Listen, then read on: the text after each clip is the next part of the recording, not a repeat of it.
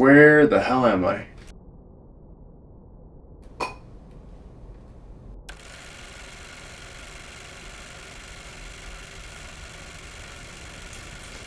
Gotta get the training sessions in, so here we go. Oh hey, that's my first YouTube video. If only I had mustard. Cool.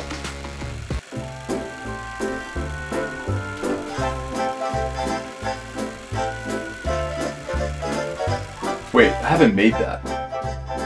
Oh, is this the video? So I posted my first video February 28th in 2023, and I'm here to try to convince you to not give up on your own journey or to start.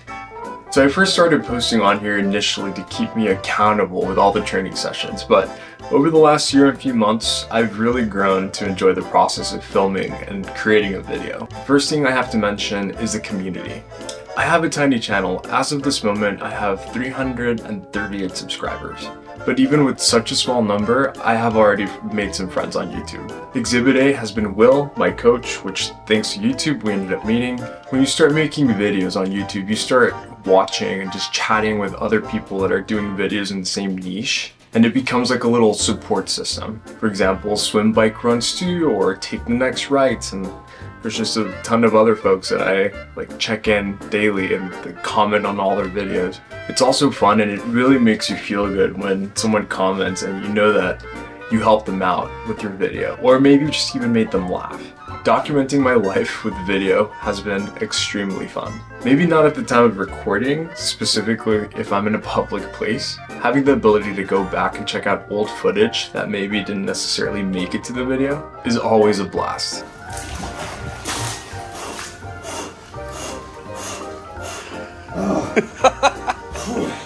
When you start making YouTube videos, you start recording everything and just capturing more moments that you probably wouldn't have captured otherwise. And those little moments, even the ones that don't make it onto the video, are just gems that you really enjoy watching in the future.